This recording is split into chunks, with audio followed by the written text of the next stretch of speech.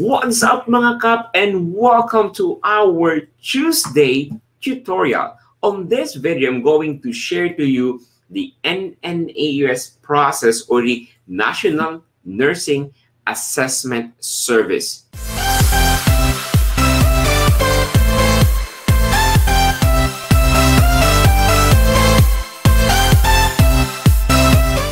So the common question that we received from our community Pinoy Canada Immigration Forum is, what is NNAS? When do we need NNAS, and how to sign up an NNAS application?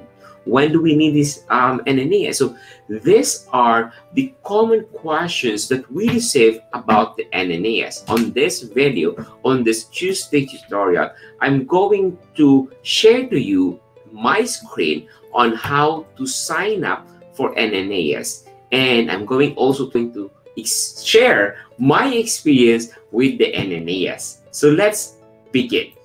So the first thing that you need to remember when applying for NNAS, this NNAS for registered nurse. For if you're a registered nurse back home in the Philippines or from your country, NNAS is a requirement before you apply for registration. So if you are a registered nurse back home, or you're a registered nurse in the Philippines or in India, and you want to practice your profession as a registered nurse in Canada, the first step is the NNAS. So why do we need an NNAS? What is the purpose of the NNAS? The NNAS is an assessment body. So this is an organization. Their purpose is to assess your work experience, your education, your license, and your job. So they were going to evaluate, they were going to quantify and weigh the Canadian level.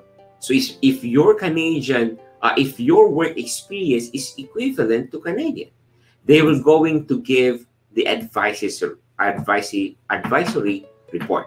So when you start your application with NNAS, your goal is to get the advisory report.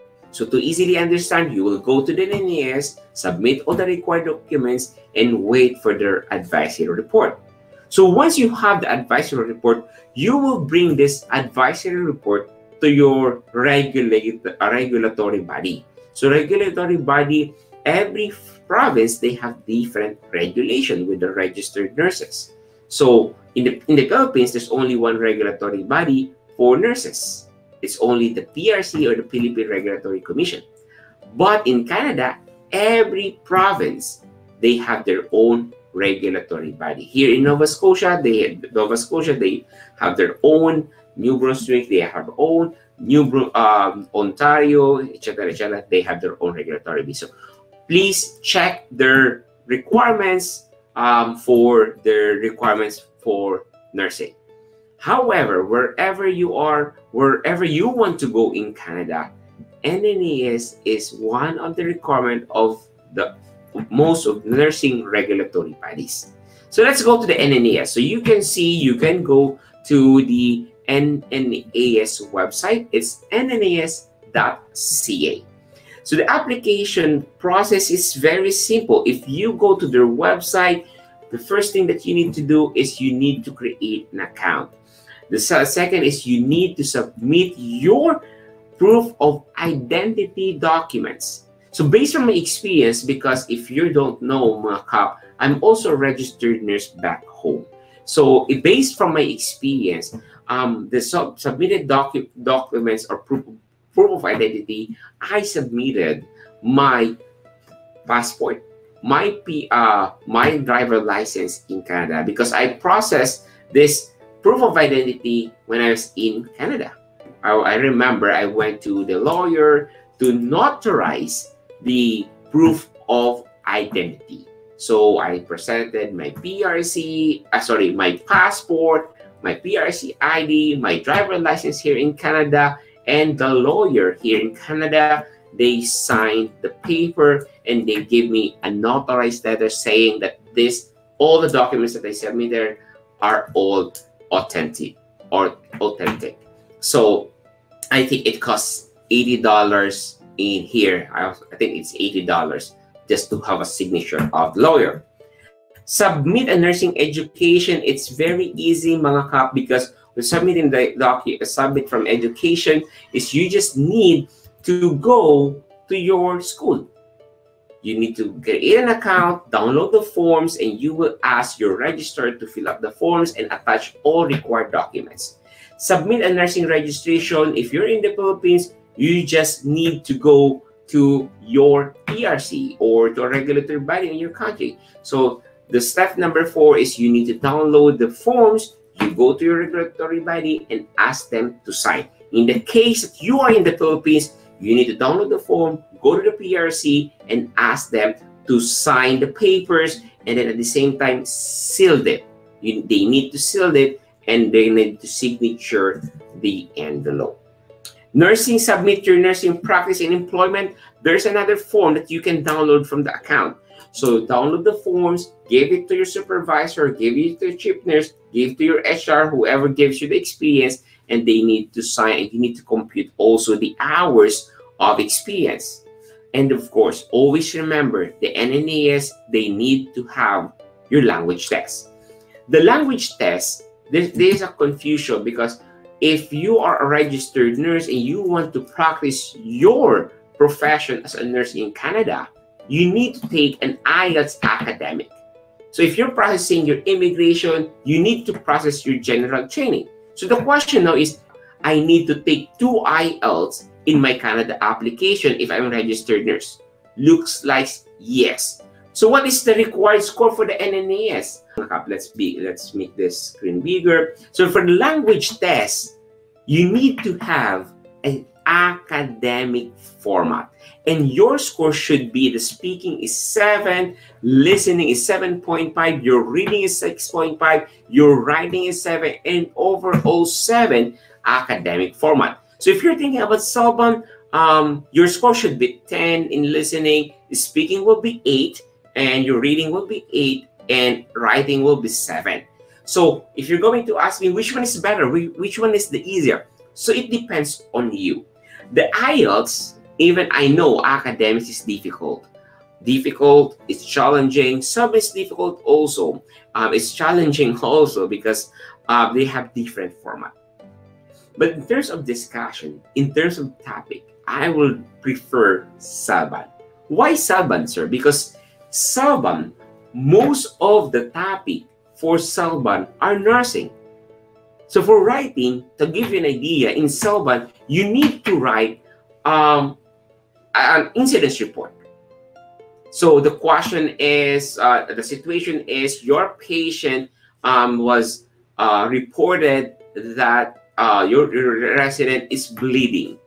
So you need to create a report. Or your resident is complaining of pain and suddenly faint or suddenly passed out. So you need to create a report. So those are the scenario for writing in Salban. So to give you an idea, Salban is more on nursing topics. So some of the topics in the question in the speaking is about endorsement.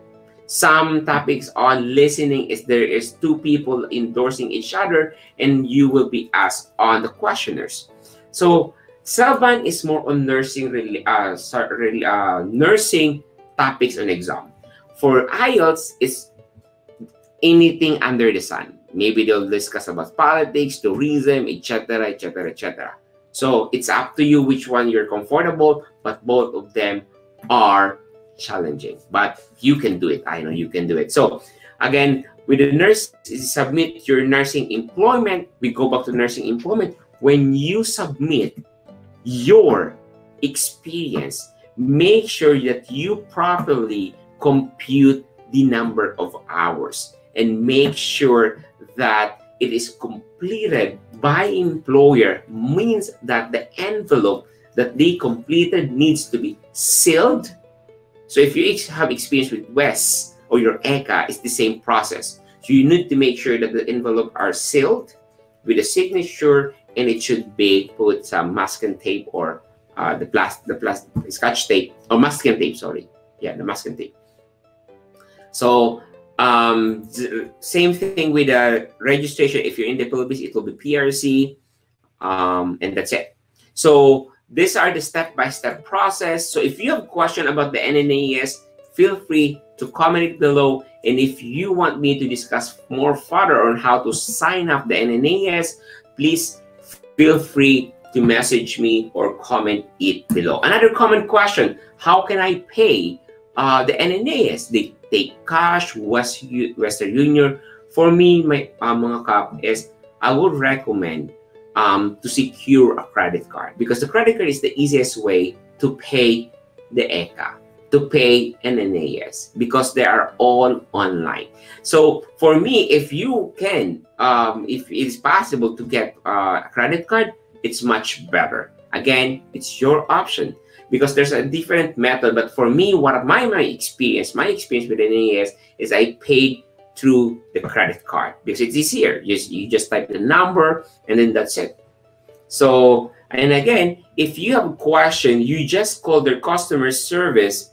I greatly appreciate the toll-free call number. So try to utilize this toll-free information. So if you're in the Philippines, just dial these numbers. I think it's not international call, because it's toll-free. So just call them. If you have a question, they definitely answer your question. But before you ask question to them, make sure that you read the frequently asked question, because most of the informations are already here. And again, if you have a question, feel free to comment it below on this video. So again, mga kap, again, it's me, Joey Moreno of When in Halifax. If you find it helpful, please like, share, and subscribe to our When in Halifax. And of course, join our support group. It's Pinoy Canada Immigration Forum. And if you have a question about immigration and you want to verify something, or you have inquiries, join us every Saturday, Manila time. We have a live streaming with Miss Amelia of Adjunct International. And mga kaps, thank you very much. See you again in our next live. Bye-bye.